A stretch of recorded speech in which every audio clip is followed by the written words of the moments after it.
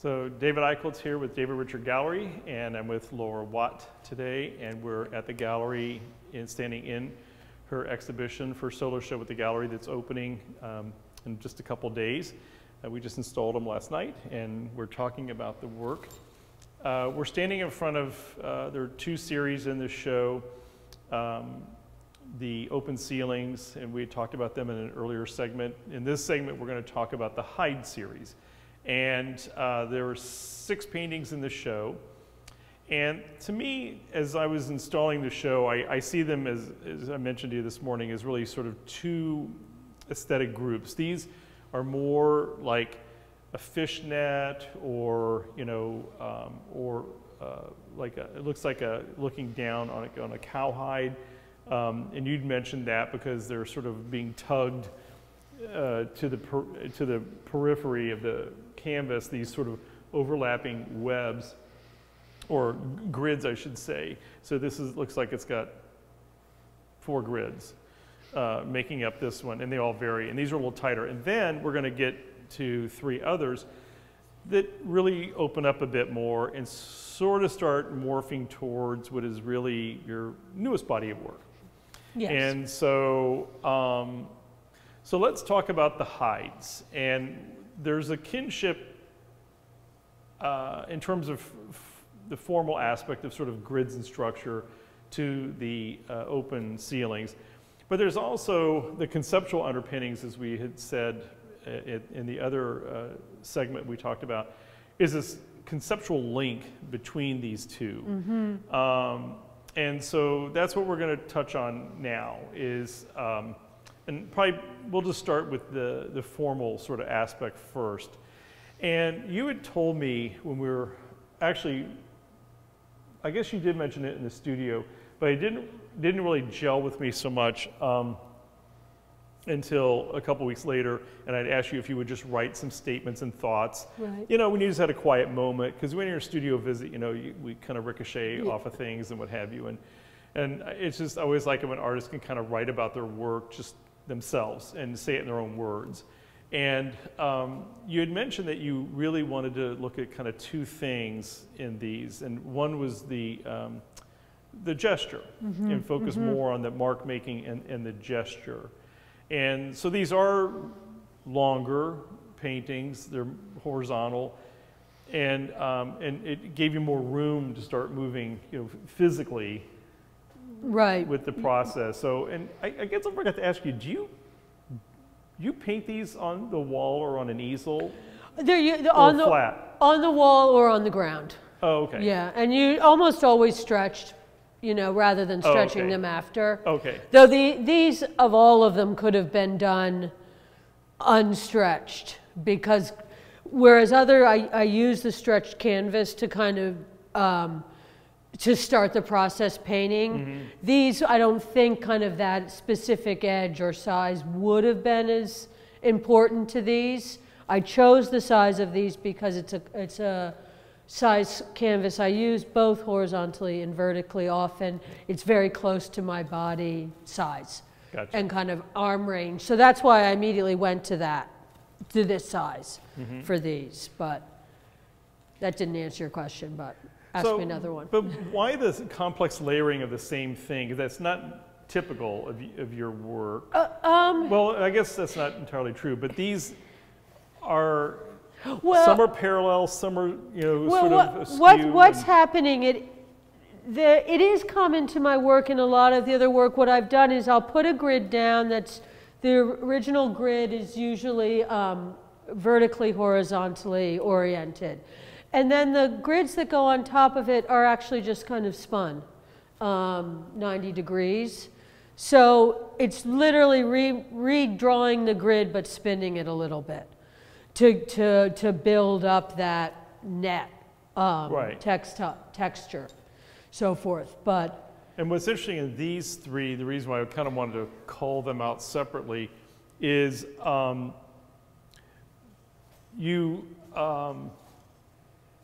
they're closer together, the lines are closer together in some of these, and what ends up happening then is the grid down below actually becomes completely filling the open space between the uppermost grid. Yes. And so you're getting a pattern of color, a distinct pattern of color, and it's most pronounced in that because you created a gap. Yeah, yeah. You purposely created a gap here with the green, which then sort of gave it sort of a different compositional read. But that's what you're sort of pulling through here, is you see a grid, but moreover, you start seeing patterns emerge because of the undergrids are filling in the negative space or the open spaces of the uppermost grids. Exactly, and to me the interesting things is that point, like how many times do I have to do this grid where I start to see that new pattern but haven't lost the grid? Because at a certain point, you know, if I were to keep going over and doing this, I mean, there's no, why did I stop here? So there's a bit of serendipity in this. Yes, it's, you know, what the kind of operating rules of engagement were the initial grid, which was really just use your arms. You know, I came in this way, and here, and that's how you start to get the pull, is because basically the original grid is this kind of convex, concave system. Right. But, so the initial grid goes on, and then I start applying the other colored grids. And then it's a matter of like how many layers till we start to see these new areas, like kind of new territory develop, but I didn't want to lose all of that distant ground in there. And so this was the earliest of these, and you can really? Yeah. Oh, okay. So this is, yeah. Huh, okay. And it wasn't that long because obviously I'm now remembering I was still kind of enamored with the palette the between, color. Yeah, because the other, for people who may not have seen the other segment we were talking about, we were pointing to something over there. And so the open ceiling paintings are on the other side of this room. And the reason why we're talking about it is because they're largely neutrals. They're gray, black, and just a little bit of red and a little bit of blue. And one of the paintings, oddly green. And interestingly, you bring in all of that except for a new entrant here, which is purple, this sort of purple color. Yeah, yeah. And so that's why I put this painting here, because the next painting over is, though there's a 15-foot gap here, but or 12 or whatever it is, and is the open series. So you see chromatically the linkage between the two series. That's why I did that, to sort of bridge to this. But as you were talking, I didn't pick up on this from our previous conversations, but these are really process paintings. They are. Yeah. And that's not normally, well, other than just sort of laying down your grid, but then you start infusing all sorts of other things. You start infilling and doing other things. I get bored, yeah. But these you stopped. You stopped short of sort of the fussing, except for the one where you add the loops, the return loops. But even still, that's linked to it. And that one, where you're the big orange. Yeah, big orange. Yeah, and that was so done like dramatically. That was, you know, I'm going to make this, you know, decorative and lush and very surface orange. And it's the only one out of the series. But I never thought about that. So these really are process. So there really is process paintings in that you gave yourself a constraint. And so that's not unlike actually the other paintings.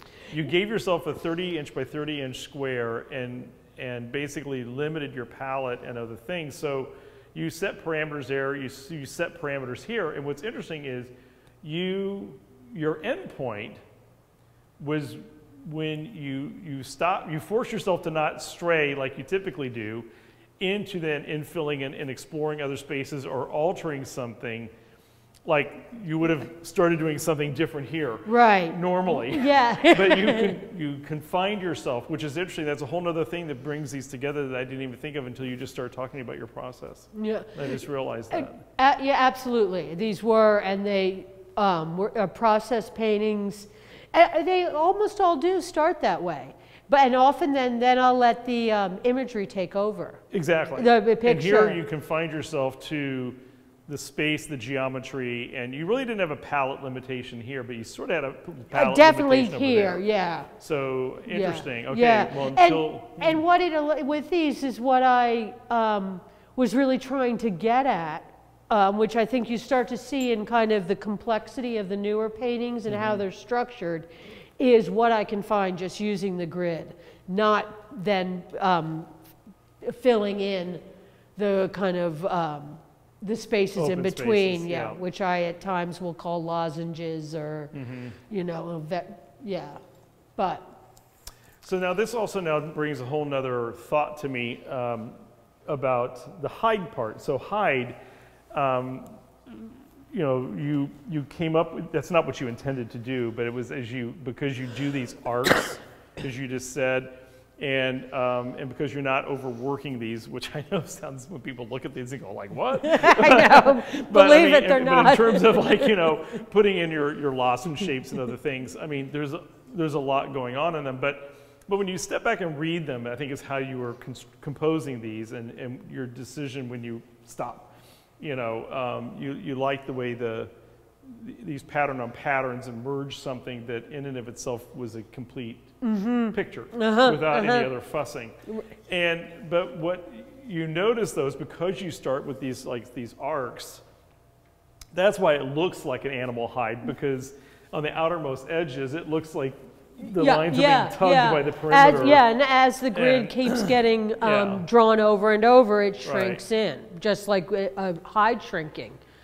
But the other point I think now that I'm realizing is, and I realized it too when I was reading what you had written, I looked back at my notes from our studio visit and just started looking at the paintings myself. I think the hiding as an obfuscation or camouflage, it becomes much more of a pertinent point to not only this series, but ties it more to that series. And part of it is that other series you said was sort of a grieving process, and also you would just move to a whole new environment. And so I think what we end up doing a lot of times is we decide how much we're going to share or let people in, you know, how much we give out or how much we let them in. Yeah. And so that's sort of where the camouflaging, or sort of like these are now setting up boundaries. There's perforations you can go through, just like your open ceilings where you look out, they can look in. Yes. So it's not a complete shielding, but, and that's why I think just these as grids without becoming a picture per se, like your other paintings. Right. Or from other series, I should say. It really is sort of setting up sort of that grid or permeability of what you're going to let out and what you're going to let in. Is that over-interpreting it too much? No, not at all. I think that's a really an astute read, and it's one of the things that I think brought me to geometry and more specifically patterning is kind of, as I wrote to you, the codification that you can get. You can get this pattern really collapses and condenses narrative and narrative systems. If you look at it, you know, throughout different cultures, how patterns are used, which when writing about my work, I've used different examples. You know, Irish sweaters and those patterns. I've often mentioned Navajo pots and the weather. So any of those, you know, you've got this huge complex narrative, you know, telling things like the family story on an Irish sweater, who this person is. And that is so intriguing to me and appealing because it's both so much information is giving over and not necessarily any, if you don't know the code and you don't know the language, you know. So you can have your cake and eat it too, kind of. You can both explain, show, and also, you know, hide certain things, and it's kind of fun to, you know, to see what people can ferret out. Well, and part of it is the geometry has an inherent aesthetic that people just like, and especially when combined with color or other things. But what you're getting at is code, and those who are in the know immediately look at that and go, "Oh, so-and-so, or you're this, or you're that, because they know the code and they're reading it, versus just a design, correct? Yes. Yeah, So I guess, and there's a lot of things like that in culture, right? Yeah. I mean, the handkerchiefs and Yes. pockets and what color and what pocket. Yeah, you know, there's all sorts of things that most people who aren't in the know don't know. Yeah. But the people who are in the know are kind of like, No, that's a really great great way of describing it, because it is, I think there's a lot to that. And I think I get a lot of joy out of that too, you know, because it's either a throwaway, you know, or just one little process, right, or it's kind of could be the key, or right, it teaches you how to actually read the rest of it. Well, it's sort of like your way of putting your signage out that, you know, this is who I am, this is what I'm about. I'm open to this discussion, or I'm open to, you know, meeting you. And it's because they read it and they're like, oh, okay, you know, and so it's sort of like, it's like a sign. It's an invitation to engagement if you understand the code. Right. But I mean, so when you think about it, that's not uncommon in all cultures and things. I mean, there's always, you know, cultural symbols and symbolism. I mean, I would hope, the one thing I think that I do believe in patterning in general is that even if you don't know the code, you can get in and get something out of it. Exactly. I mean, that's what I'm saying. It's just the aesthetic aspects and what have you. But you know, what you're saying is you've got sort of a deeper meaning. So we didn't even talk about this part. Yeah. We just talked about sort of the camouflage, like this is sort of like an obfuscation. But this is really kind of beyond just, you know, sort of shielding yourself. Well, actually, when you only have a code that other people know, it is a shielding. Yeah. And so, yeah, no, there's a whole other layer of depth here. Yeah, no, and I also... That's why I like these open discussions, because when they're on the wall and you don't have the distractions of the rest of your studio or the things, then that's what's nice about these, is it really allows you just to focus on these and sort of parse out, you know, what all's happening. So there's, you know, as we've talked about, you know, since you've been here today, there's a lot more complexity and things going on in your work just beyond just the visual aesthetic, or what's just presented, you know, on the wall, you know. So that's what I think is really great. I mean, it shows too that there's so much more content with geometry than just, you know, the geometry. You know, there are ways of imbuing content into it, and they're the building blocks. I mean, any content should be able to be imbued there. You know, as you were using the honeycomb, it might, that's what we've got. So, you know, I feel like in a way, relying on that kind of grid, honeycomb, these building structures, basic geometric structures that you find both naturally and man-made, you've already got something for people to understand and rest on, that sense of kind of built things, and then you take it kind of from there. But the other thing, because I went somewhere there that didn't finish my thought very well, but I like when you said the camouflage too with the shielding, because it is that, you know, maybe I'm hiding, maybe I'm not sure how much I want to disclose, but also maybe I really can be a number of things, which camouflage, you know, allows you to do. The other thing, seeing them out of the studio, I also love, as we were talking, realizing that what's exciting to me is that I left them at the point where you're starting to see kind of, if we really look at them like a hide, a stretched hide, you know, and you see that shape of it, it's just becoming shape. It's not solid yet, you know, the one behind you, you still can feel the ground and you still can feel it moving, but it's really new shape has come around. It's, you know, just out of a mark making process. Right. So that, like, to leaving these where they were and not saying, oh, okay, I'm going to go in here and really delve into this and bring out this area, but just kind of where these first, like, found enclosures are, to me, what's so important is it shows how much generative quality a grid can have, and that interaction of color. Like there's just so, you know, these are very quiet if we go back to the open ceilings, and kind of besides the optical kind of shimmer, they stay, you know, in their place. And these much more. Well, these are more dynamic. Yeah. Because first of all, as you said, you wanted to focus on the stroke and the mark and the gesture. And what's happened here is you've made them canvas filling. And the only way, but yet pictures emerge out of them. And so, and that's by your process then. Yeah. And by palette. And so it was this constant shifting of these, you know, around, and what gets filled in color-wise in the uppermost grids.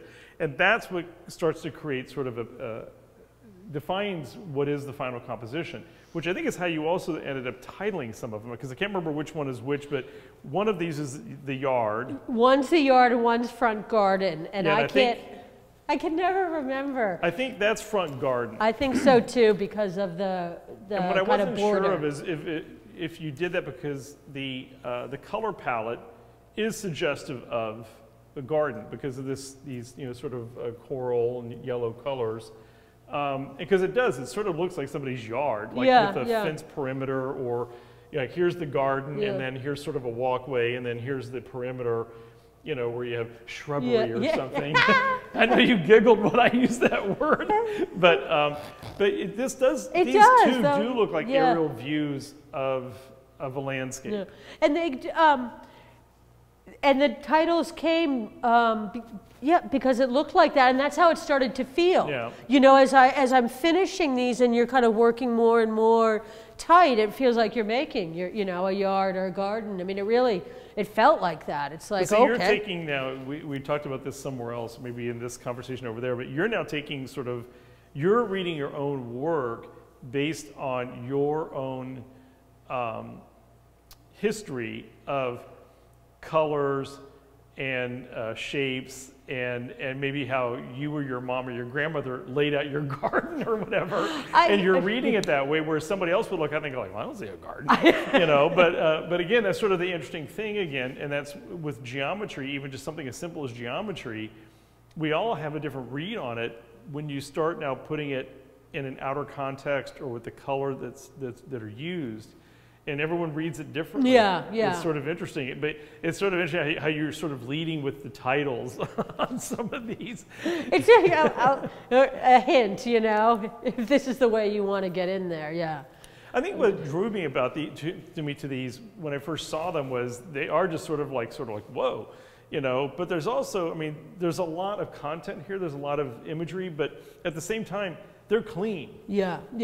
You know, it's just lines, and but it shows you how elegant. Now, I didn't even think about the process side of it, but when I was writing about them, I realized, oh, this one is sort of askew to that, and this one's like perpendicular, and this one's like, you know, just is parallel, but shifted, and I realized that. But now I'm glad I asked you about the process, because that is now how this is all happening. Yeah. There is a serendipity and process to it. Yeah. I kind of think of it, you know, the Eames film Power of 10? You've seen it, I'm sure. I forget who they did it for, I think IBM, but they basically, it's all. Yes. But that's kind of the way I think when I'm doing these grids is, you know, you're kind of coming in, landing, and there's a lot of landscape in my painting. So that's kind of this way of, you know, getting closer and closer into landing. Yeah, there's a lot of organic in nature in your work, even though it's not a picture of anything per se. You know, I still see a lot of feathers in your work, you know, like quail or peacock or something. And so, it's because you use this shape, which is common in nature, which is this bisecting things. Yes. And so, and it's just the left side, the right side, you know, and so I see that a lot, and then you repeat it, which inherently then looks like feathers. And again, it's just my reading of, you know, looking at animals and their feathers and what have you. So I think that's what's really interesting about these, but yet it's all pretty much derived out of geometry, which I think is kind of fascinating. I mean, it intrigues me too, is kind of the multiplicity of illusions that come. Yeah. And actually what you're looking at is, you know, But three you layers keep of everything color. abstract, which is what I like, and it's. Yeah, and the one other thing I wanted to say about these two is because that was work between these two series, but I know I'm remembering back after these, which tends to happen, work got very, very detail oriented, very color on color, densely patterned.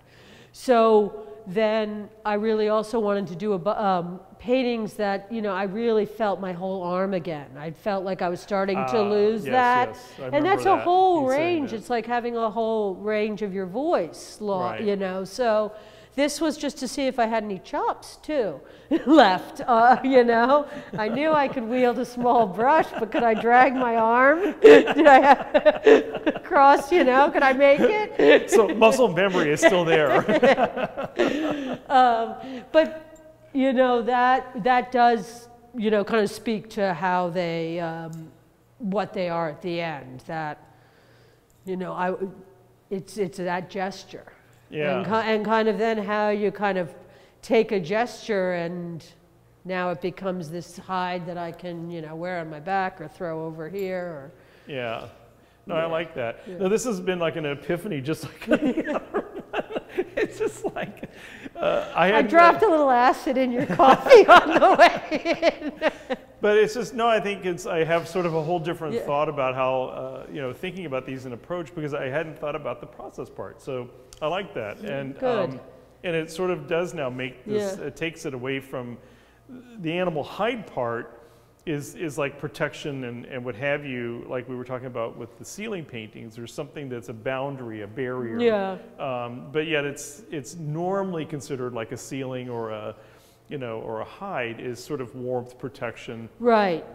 You know, and, but I think once again, though, just looking at your, the formal aspects in your process, literally process here, takes these in a different realm. Because you've brought in other things happening in art making and art historically that you're bringing in that is very different than how we were initially thinking about them from more of the conceptual underpinnings. So I think it's interesting. It makes them, I think, much more dynamic. Yeah. And now I think it sheds a lot more light on your process and your previous work and going forward. Yeah, and I think the other thing with that, with the process and the importance to me of it is it keeps me from over-defining the painting before they're done. You know, I want to be engaged in the process, the whole painting way, not to sound too romantic about it, but that is kind of why I, you know, needed to go back and do that and remember, you know, process and kind of a gestural abstraction. Remember that as well as more hard-edged decorative pattern work. Gotcha. I want it all, don't we all? You know. I want it all. Well, it used to be every trick in the book I'd put into every painting. So at least I've learned to, you know, pace myself a bit. Hold something back. So the next three, that's a great segue now into the next three that we're going to shift to. So we'll be going to the third segment in this discussion series. And we're going to look at those because they are similar but different than these, and so I think that'll. Yeah, I'm really glad this discussion. These were very important. I don't think I could have gotten. Well, the two are the kind of the last two of these that really just make a bigger, more kind of dramatic statement of what these were. But these were really important in terms of looking at the later two paintings you have. I think in terms of the how I. The composition that I'm able to get. The more complex composition is actually based on understanding this pretty simple frontal gridding. Yeah, and that's what on the curation of this show, I really wanted to keep it tight with just these two series because of the discrete geometry, which struck me as very different than a lot of your other work. Other than the ones that were sort of more derived from the quilts, which are very, very structured inherently. Yeah. But you had some segues of other things in between, and that's why when I saw these two, I thought, well, these are, well, the one series, the open ceilings are really discrete, and but I saw the relationship between all your work immediately. Yeah. But that's why I thought this would be a really great way for us to start working together, grounding in sort of these really formal aspects. And now we've added two more things, which is the optical art sort of concepts and influence and illusory space, but also now this kind of process, which is, and I think that's, what's so exciting is I think that is so important to really kind of see what I'm trying to put together. Because the one is very deliberate. So the optical and illusory, there's certain rules, not rules, but there's certain things that will make that happen, and not everything works. Whereas here, when you're now dealing with process, you're opening yourself up to more serendipity in terms of what happens, and you're sort of saying, okay, I'm just going to trust this process to a picture will emerge, and I'll know this is done when I feel like I'm seeing a picture, or the picture I had sort of had in mind. Yeah, yeah. You know, when I'm starting to make decisions that are different from the initial decisions. Exactly, because you're you're moving it to a resolution. You know, because something's coming out that you want to sort of really play up, like your decision to sort of create that break. Yes. Or the way back here, kind of coming in and, you know, that what seems like that thin red line, but that really like that was the thing that really, you know, got that alive. Yeah, and exactly, because what it does is it really amps up that contrast with that yellow and that green. Well, the yellow and the green want to work together, and bringing in that red on top of that blue, you know, definitely made it really defined that blue, so it just didn't get lost as a lavender blue. Exactly. And I mean, this is actually a nice example because it speaks to, I had it done without the red on top. It was in the studio, and it was there, but just didn't have that, you know, that like heartbeat. Yeah. And then, so I did that, and it kind of was like, okay, that's enough. And I could remember feeling like, oh, should I do it? You know, should we trick it up a little more? Get those, you know, one. And I'm like, no, that's, you gave it what it needed. You're just going to be, you know, polishing the lily or gilding the lily. Yeah. No, very powerful. And I love gilding the lily, but not always. Well, it's like I mean, that's the thing. You know, it's kind of so important. I'm sort of a maximal minimalist too. But that's, you know, it's important to see those, to kind of see, that's what's going in the larger paintings that don't necessarily come in kind of a discrete series. Well, it was the only thing you could really do without turning it into one of your other series, to stay with this constraint of a long moving gesture, canvas filling gestures, and my only variation is the palette and how much I turn it. That's it. You know, so you confined yourself. And so anyway, no, it worked out perfect. Because I agree. I don't think this would have been as strong, and we wouldn't have been spending as much time in front of it if that red hadn't been there. Because otherwise, that lavender blue would have just sort of faded away. And it's because all the other things were kind of similar value. There were too many other things that were similar value. That's why. And so that helped actually turn this into a shade against all these lighter values by just bringing in that fine red line. And was it. And it's funny because in all of them, I was always trying to kind of hold, not having the linear work of the grid pop too much off the ground. So it was that balance, and it kind of, until I got the red, I had muted it all a little bit too much. Yeah, that's exactly. I'm on to you. No. Oh no. My secrets. We're done. We're done. No more secrets. We're going to move to the next segment. So we're going to do these guys? Yeah. Okay.